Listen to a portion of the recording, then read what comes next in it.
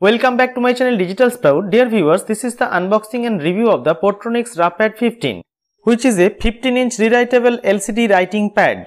Backside of the box pack, the highlighted features of this electronic writing pad has been written one by one. Easy electronic writing, extra large, extra durable, environmental friendly, smart lock, single tap erase, and long battery life. All highlighted features has been described in this video. The price of the product is written here 2999, but I have got this product at only 800 rupees.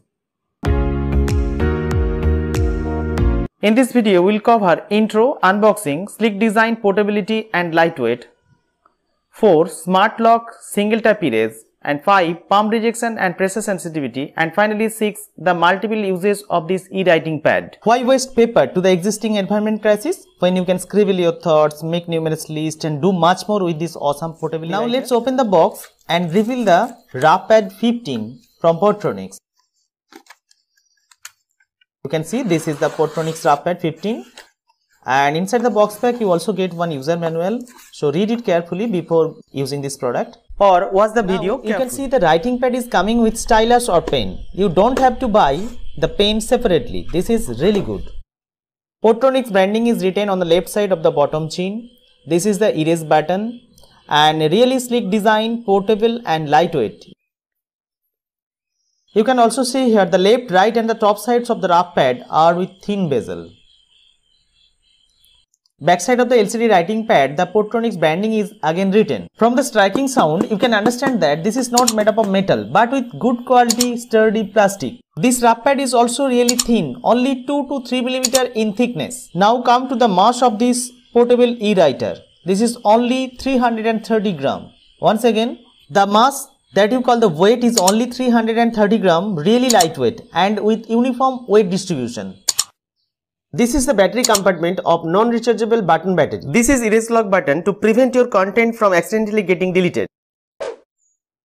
Now about the stylus. It is also made up of premium quality plastic with stylus tip for smooth writing and drawing.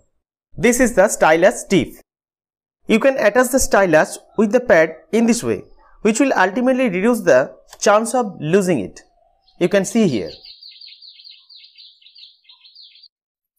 In this way, you can write on pad by the stylus, and also we will show you how to erase the content by just pressing one button called erase button. By pressing the erase button, content can be eliminated from pad. Make sure that erase lock button must be in turned off position. This is erase lock button and now it is in off position. So if you turn it on, the content cannot be wiped out just pressing the erase button. Now content cannot be erased just pressing the erase button. This will prevent accidental removal of any content from the pad. Now deactivate the erase lock button and then you can erase the content from the screen easily by just pressing the erase button. Let's talk about the palm rejection and pressure sensitivity of the pad. At the time of writing, our palm touches the screen of the pad. I haven't seen any impression of the palm with moderate strength or pressure. Observe carefully when we write the letters ABC or DEF, we are not getting any impressions on the screen due to the palm pressure. Observe carefully once again. See, I am trying to rub by palm but not getting impression, but sharp object like nail can create clear impressions on the screen. See carefully. So from the video we can understand that the tab really supports the palm rejection. So palm rejection is really satisfactory. Now about pressure sensitivity. Moderate intensity of pressure on the pad creates thick line and light pressure creates thin line. So pad also supports pressure sensitivity. Here you can see. Observe carefully, letter can be written bold by just pressing moderately. Now let's talk about the battery lifespan. So that we have to open the battery compartment. After opening the battery compartment, you can see here 2 battery of 3 volt each that are non-rechargeable button battery. These are CR2016. From this phenomena, it is confirmed that you would be able to write on pad without cell or battery, but you cannot erase it by pressing erase button.